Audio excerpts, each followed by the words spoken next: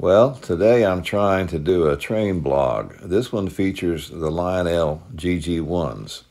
First, we're going to see the 2330 twin-motored Brunswick green 5-stripe GG1. Then we're going to see the 2360 maroon with a solid gold stripe GG1. Now the dark green GG1 or Brunswick green is pulling about 26 cars plus the caboose. And I think the 2360 is pulling 10 MPC era passenger cars.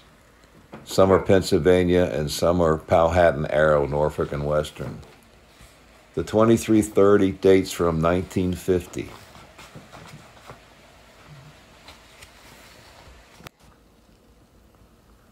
Now, according to Doyle, that's Frank Doyle, not the card guy. I'm not saying according to Hoyle, I'm saying according to Doyle.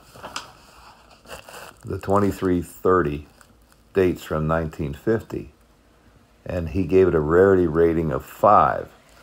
I bought mine back in the 1970s from a train collector who lived in Cairo, Georgia. That's spelled C-A-R-I-R-O, Cairo, not Cairo like in Egypt, but it's spelled the same way, but in Georgia it's called Cairo. As I said, I paid $60 for that locomotive, which was a bargain. I had a choice of that or the rare Hudson, and of course most of the train collectors would say I was crazy not to have gotten the Hudson. But I never have liked the Hudson because it's really oversized compared to most of my other Lionel trains. Now here comes the 2360. The 2360, according to Doyle, dates from about 1956. It's a very rare engine because it has the solid gold stripe. And it's not a decal stripe, it's solid gold. Gold paint, that is, not real gold.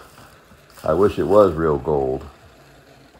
And it's a rarity rating of around 5 or 6, something like that as well.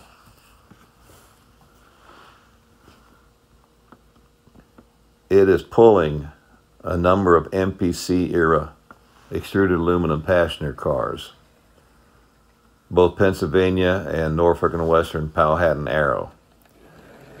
Here you see it just stalled. I've had a persistent power drop in that far back corner, which is located furthest away from my ZW transformer, which is powering this train. I have run wire after wire after wire over there to correct that, and I think the problem is with the fast track. I just have not been able to get rid of that power drop. Now, once this engine is warmed up, and it's a big heavy engine with lots of gears and the grease gets cold and it'll sit for a while, but once it's warmed up, it'll make it through there without stalling. Now, with respect to one of these stalls, I knocked the front truck off the track. It has 6 wheels on the front truck, and that caused it to knock some automobiles on my layout out of the way. But this locomotive was one I bought in the early 1970s. I ran an ad in the newspaper. Somebody called. I went to their house. He took me out to an aluminum shed in his backyard. In a box was the GG1. I offered him $50. He said no. I left. As I was walking in the door back home, I got the phone call from him. Come back and get it. I want the $50. So I did. So I paid $50 for the maroon one, $60 for the Brunswick green one. Now these GG1s have magnet traction. They're twin motored. They're very heavy and very powerful.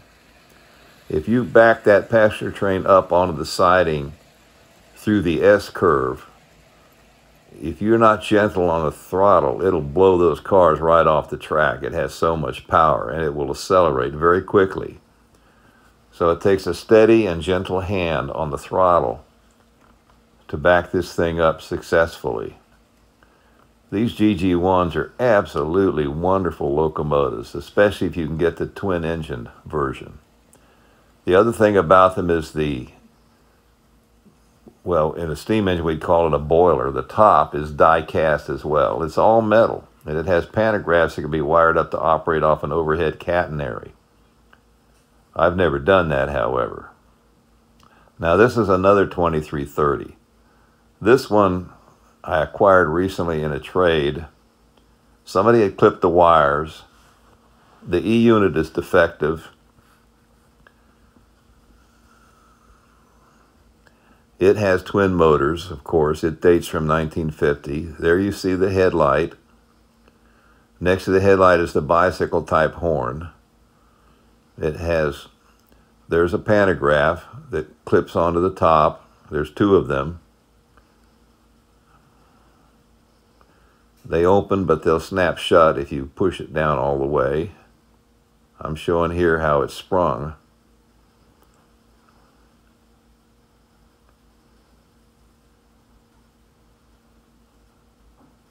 It has a headlight at either end, but the one at the other end is missing. That's the bicycle horn. That's the first motor. That's the reverse unit. It's lever up. That's the whistle horn relay, and that's the second motor. And as I said, the horn is a bicycle type horn from the 1950s, which runs on a 1.5 volt D-cell battery. It's wise not to store these things with a battery in there because those batteries will leak and damage the engine. Now I'm going to show some E-unit pieces and bits. These are E-units that are either available to be used or not currently being used, but that's what the reverse unit or E-unit looks like when it's removed from the engine. E-unit is a term Lionel used.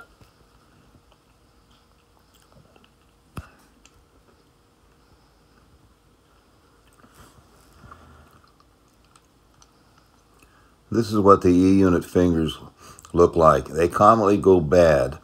One of these has 4 fingers, the other has 2 fingers with a heat shield on it.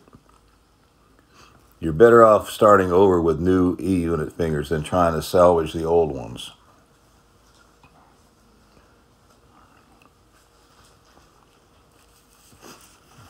The E-unit will pop apart. I'm pulling out the ratchet. That ratchet is electromagnetically activated, and it pulls on the drum, on the teeth on the drum, causing it to rotate. What goes wrong commonly with these drums is the little nubs at each end break off, or a tooth breaks off. Here's the nub. That's a tooth. When you install a drum, make sure it's facing in the right direction so that the ratchet can pull on it. I call it a ratchet or a ratchet lever. I'm not sure what an expert would call it, but that's what I call it. You can see the clipped wires. The headlight's missing from that end, but I have it.